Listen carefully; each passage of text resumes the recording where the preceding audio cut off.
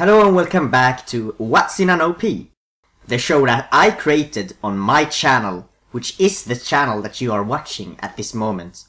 Some of the first episodes of this show that I, the professional shitbag, made like 4 years ago were about the small and mostly unknown show JoJo's Bizarre Adventure, that blatantly ripped off the show that we are about to cover today. As all of my 900,000 subscribers know, this series takes a look at all sorts of anime OPs and discusses how much detail there actually may be beyond what lies at the surface. Since these 90 seconds aren't just for showing credit, which the endings already do, it is crucial for the opening to try to encase the premise of the anime, while at the same time hyping us up for the episode that is to come. This millennium, I, the person that I am, will be taking a look at the ongoing series that took the world, or should I say all worlds, by storm. I'm of course talking about Bilsnack and its quirkiness. The narrative structure and pure creativeness of 365 Solar System Karmam Earth Globe Studios really shines through in this masterpiece. From Bilsnack's humble beginnings as a vaguely recognizable news show, to the now ongoing Season 3C. For the normal human eye, the show really doesn't seem to be that unique. But as its cult following most certainly will tell you, it's really not that simple. But today, I'm not here to talk about the show per se, so let's get started with the opening for the opening of the series. The season that started it all, Season 1, Fading Life. The Fading Life OP starts off with a bunch of panel-like shots, foreshadowing characters and objects that further on in the series become well-known staples from the hero's wacky adventures. Afterwards, it changes to the star of the show, 3 Sea Star. We then stay stationary in a dim-lit, generic tunnel as the title appears, after which we burst into the foyer of a stylized fictional mansion. As the drum kicks, we see one of the series' hallmarks, the fact that only one distinct object moves at any given time, for the most part at least. There are a lot of literal edits in this OP.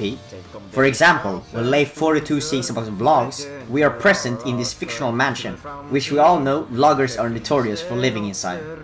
Even the lyrics pay tribute to Bilsnack's legacy, framing the protagonist's search for the ultimate YouTube exploit as a search of great magnitude, sung in a rock ballad. Not unlike The Devil Went Down to Georgia. Hugo pops out of the wall, bringing us to a brilliantly framed shot. Hugo focuses on Nemo and scans his quote-unquote enemy, mirroring his alien nature and the fact that he doesn't know anything about the outer world, and that he therefore needs to scan his surroundings to learn everything he has missed. While Nemo is center stage as an Earthling, Hugo dominates the frame, saying that where he came from, there exists bigger problems and larger threats that may be dangerous for anyone from this world to come in contact with.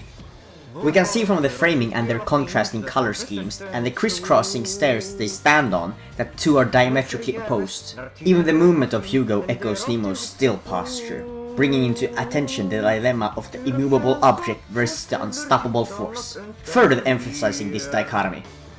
The linearity of Hugo is contrasted with his ship moving, as if broken, which it is. The ship's movements cut to Leo activating the Daytorn by rubbing his paw in a diagonal sinusoidal pattern, and then finally into the money with which Leo buys his and Nemo's traveling hatch from the store, the catalyst for finding the Daytorn in the first place. All 3 objects are weapons in their own right, with the money representing capitalism, Daytorn representing technology, and the ship representing resources. Much of the OP is built around recreating famous scenes from the logs, using everyone in real flesh and blood so to make it authentic. Here we see Leo kicking Nemo, as they were stuck in what they called hell, and this iconic kick sends Nemo's life literally spiraling, but ultimately we see Nemo confronting Leo with another attack, reflecting upon the rivalry that may exist between friends. However, Leo's actions inadvertently make them find the Daytron as well, activating the most illogical power at their disposal. Afterwards, we move back to when Leo and Nemo move Hugo's interplanetary spaceship. We see how the ship went flying even though it didn't work any longer, and then how it lands in the exact same place as before. This is trying to symbolize how you sometimes only need a little bit of effort to move forward, while at the same time showing how everything one puts effort into is a gamble of whether you fall flat or succeed in your plans. It then foreshadows the fact that our heroes' actions result in the complete annihilation of both their houses and Hugo's UFO in a fire. In one of the more melancholy scenes in the series, Hugo is seen walking away from the grassy field that, up to that point, was the most important spot in Bilsnack. He is showing that he won't stand with the inappropriate behavior that caused the destruction of what he loved, and the memories held within his spacecraft, smoothly explaining his absence from most of Bilsnack as a whole. The opening thereafter jumps to a one-way storytelling montage of both important and unimportant scenarios from the season, with one-way meaning that you probably won't see the difference until you've watched the whole season, which many OPs do to an extent. The town of Botkika is seen, but overshadowed by something. I believe this something is representing the manipulation that Illuminati, as Loomis, tried to do, which I think was done as early as season 1, if not earlier. But hey, this isn't a set theory video, and we all know what happened to Lumi Boy that worked for us in the first place, right?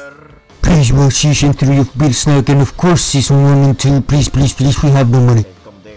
We see a powered up Leo enter the frame, facing a menacing staircase with the text "Enemy stand?" appearing, as this season heavily tries to establish our beloved characters, whereas an overlying story with a bad guy, which by the OP is called the enemy stand, is being absent. This shot purposely works against the high tempo of the song, giving a slow build-up as Leo prepares to detonate and then expands with his powers. This last shot of Nemo standing menacingly with a knife is spectacular, even though it's based on Nemo's own side series Super Shenanigans, where he one time got possessed and stabbed Leo with this precise knife. This shot then gives away to a final montage of pictures, some representing polarizations like good and evil and earth and hell. Nemo and Leo then lock themselves into the final attack for the hype factor, since this shot never actually happens in Bilsnack. Before the hit connects, we zoom out from the shot, and as a finale, we see how the camera gets pulled out from Dayton, which falls onto a generic school corridor. And that is all for this episode of Watching an OP. Tune in next time as we analyze the abstract visuals of Season 2's OP, Show of Idiots. Please subscribe and watch our earlier episodes, totally not made by Mother's Basement. I'll see you on the dick side. Shut up!